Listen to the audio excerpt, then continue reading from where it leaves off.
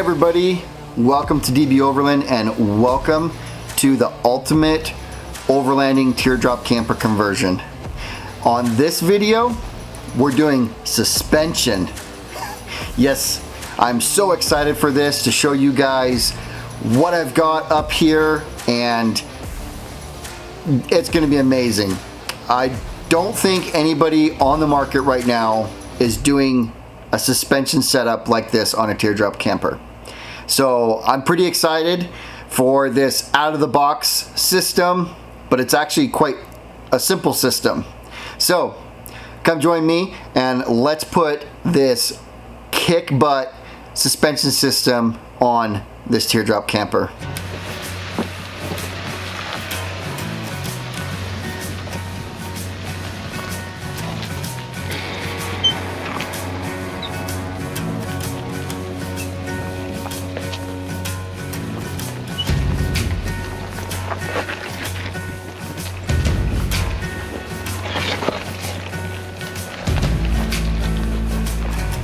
Okay, so let's talk about what type of suspension I'm going to be doing on the teardrop camper. I know I've mentioned, you know, a unique suspension, it's different. So I think it's finally time to share with you guys what I've got, you know, up here. So the type of suspension that I am going to do is an air ride suspension, and you probably have seen some evidence of that, but we're gonna go bags. And the brand of bag that I picked for this build, it's called Vixen, if I'm not mistaken, and I really like the quality of their bags. And another feature that I really like on their bags is that they've got a built-in rubber bump stop internally, so that makes it very nice, because then I don't have to worry about trying to fabricate an additional bump stop for the suspension. Another thing is to keep everything controlled. I am running the Fox 2.0 Performer Series shocks. I really like these. They do a really good job at controlling the trailers in the past when I've used them. And then also another nice thing about these is this is a Mopar replacement. Only difference is they put the Mopar sticker on them. So it's kind of nice because whatever shock I use, you can go down to your Mopar dealership and you can get a replacement if for some reason you've damaged one out on the trail. And another very unique thing to this suspension system is I'm trying to keep the width of the axle as short as possible. And I was thinking of running an external shock, you know, an external shock on the outside of the body in between the tire, but then that would just push it out farther and farther and farther, and I really don't want to do that. So what I have come up with is I'm going to do a cantilever system for the shocks. So I'm going to have a pivot point that's going to transfer a vertical motion into a horizontal motion, and so the shocks are going to be mounted horizontally underneath the body along the side of the frame, and that pivot point will allow transfer vertically to horizontally. And I'm looking really forward to that. I know that the cantilever system it's not new. There is a lot of vehicles that people use them on vehicles in you know, situations where you don't have a lot of vertical travel or vertical space, but you've got a lot more horizontal room. But I have not seen this on a trailer at all. I mean, prove me wrong. If you guys know that a trailer exists having that suspension system, please share it in the, you know, comment down below. I'd love to see it. But I think I'm going to be the very first person to have an airbag suspension with a cantilever shock setup on a teardrop camper. and I think on a trailer. Not the airbags, but the cantilever shock system. So I'm really excited about this, and let's just dive right into it. I need to, I think, focus first on the control arms that are going to hold the axle in place.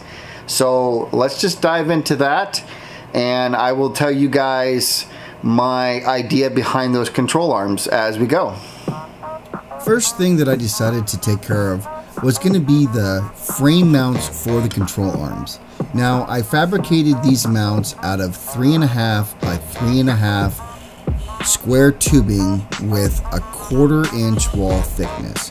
And this was going to be perfect for the bushings that I have for the pivot point on the control arm.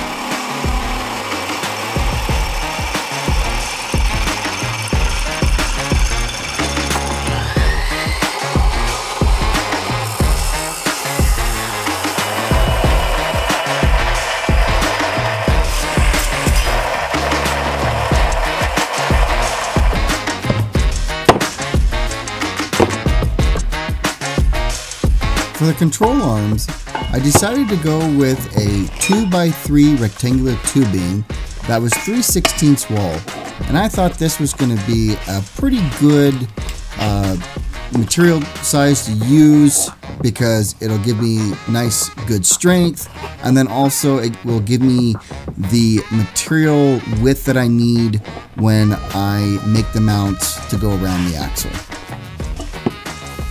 Once I got the pivot point laid out, I drilled 2 small pilot holes to help keep the hole saw nice and straight as I cut through the material.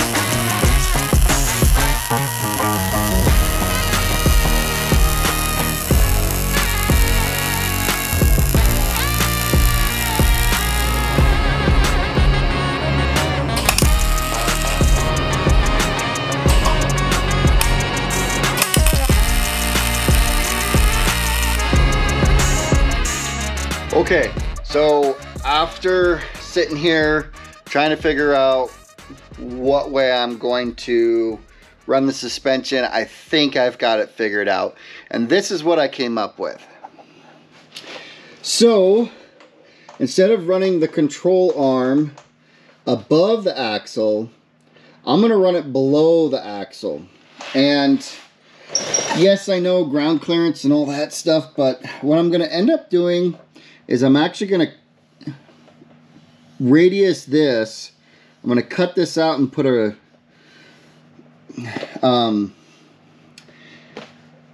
cut it out and give it some clearance. And I'm going to do half of the width of this, and this is 3 inches, so I'll come in half an inch, inch and a half, sorry, and cope a notch out in that. So then that way this can sit up a little bit farther up around the axle tube. And then I've decided that I think running airbags inside the frame is going to work out the best, because these airbags collapse down to 3 inches. And so my biggest concern with this right now is John needs to get this in his garage. So it has to fit in a 7-foot tall garage door. And so I could go easy by putting airbags right here, but then it wouldn't collapse down as far, because by the time you make the mount to come up so you can get the hardware in, you're going to be at least an inch, inch and a half right there.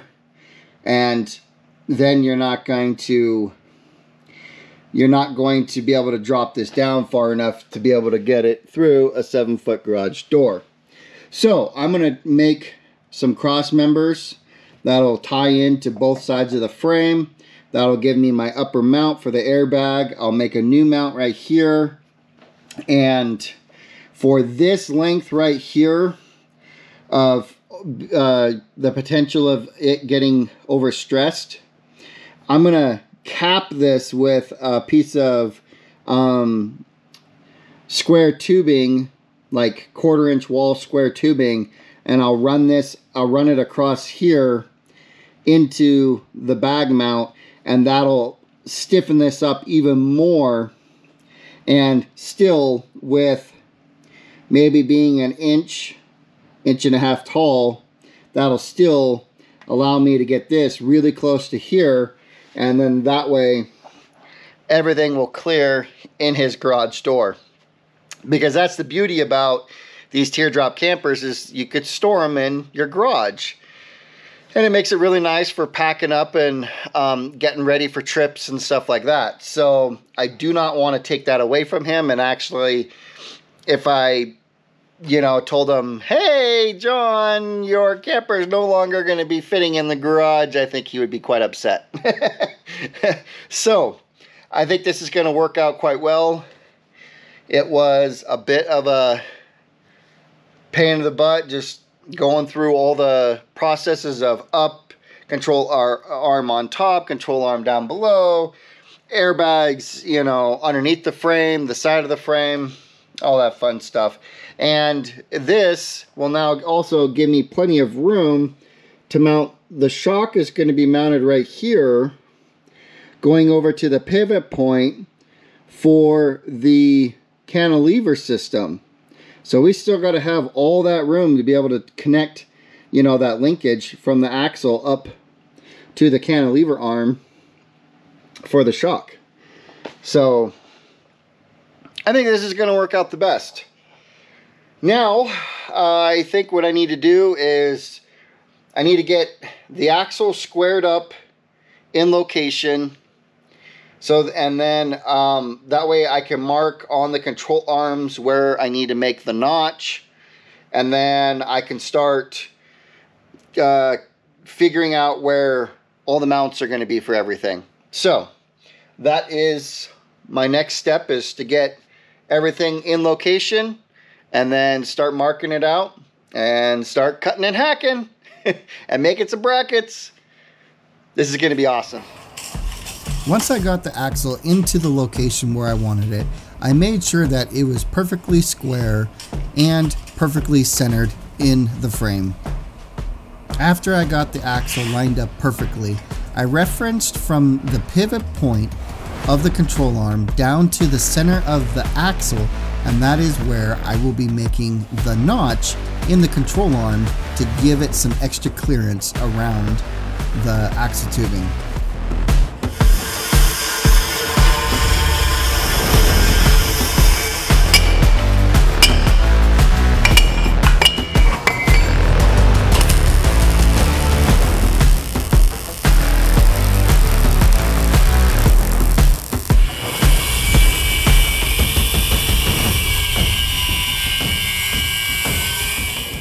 For connecting the control arm to the axle, I will be having 2 points of contact. Now, the 2 points of contact will prevent the axle from twisting when applying the brakes. I'm also going to be using the polyurethane bushings for the points of contact to allow a little bit of flex and movement between the right and left side.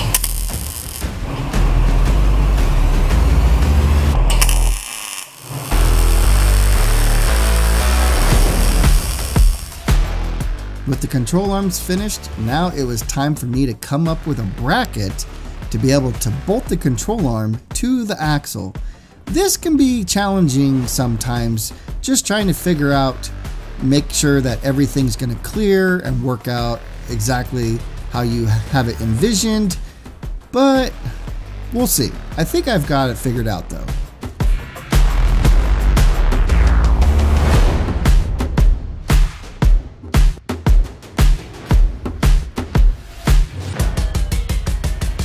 Well, this is what I came up with. Boom. So that will go just like that. Heck yeah. Now, the reason why I did this is because my plan is, here, let me do this for you guys. Oh, come on. Alright. So, that's my axle tube. And I'm planning on putting a gusset on the top of the axle tube. That it's going to be a piece of 2.5 by 2.5 1/4-inch wall square tubing. And what I'll do is I'll rip it in half. So I'll have 2 1/4 up top, or 1 1/4 and 1 1/4. And so it'll be 2.5 wide by 1 1/4 tall.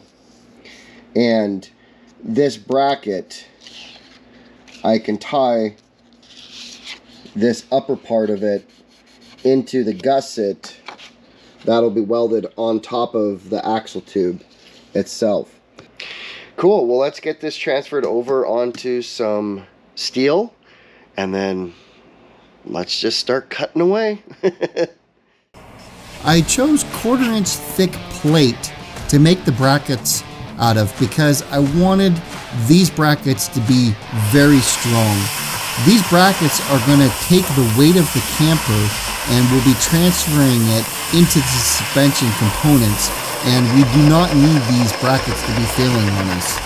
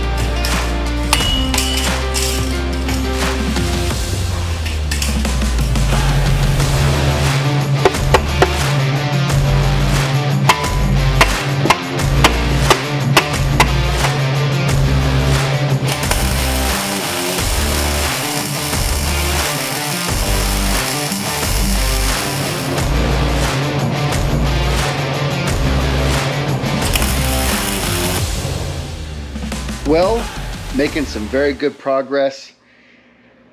The bag mounts are in. Let me show you guys. Oh. Yeah. Oh. Okay. Can you guys see? Awesome. So we've got our cross member in that holds the two bags.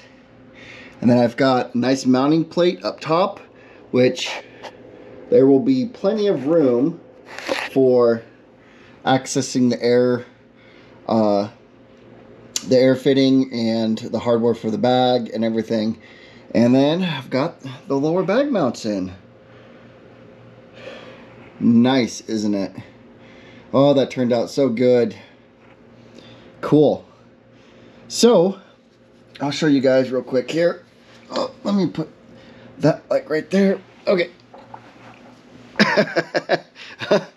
Alrighty. So also, I went ahead and started making the mounts for the panhard bar. And this guy's going to be the lower mount. And this guy's going to be the frame mount side. So it'll be like that. Of course, I got to cut it. So that's the frame side. And this is the axle side. Nice. So my plan is to mount this guy right like this, because I think that'll be good clearance, out of the way, won't interfere with anything. So I think that is going to be absolutely perfect. So now I think what I'll do is I'll go ahead and get the panhard bar stuff all tacked in, and I'll get the bar made or cut the tube to length, and then that is pretty much everything on like the suspension components, like the control arms and axle and all that stuff. And then I can start on the shocks and the cantilever system. So oh, that's gonna be awesome. So yeah, I'll go ahead and finish getting everything tacked in, and then we'll pull it all apart, and then I'll just start burning a whole bunch of wire and get this all welded in 100%. If you're new to seeing a suspension like this, where you have airbags or coil springs, a panhard bar is actually quite important. What it's designed to do is keep your axle in location.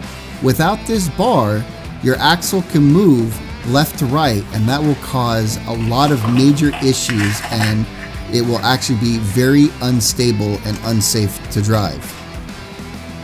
When building a panhard bar, you want to make sure you use very strong materials, so then that way nothing will fail on you as you're going down the road and the trail.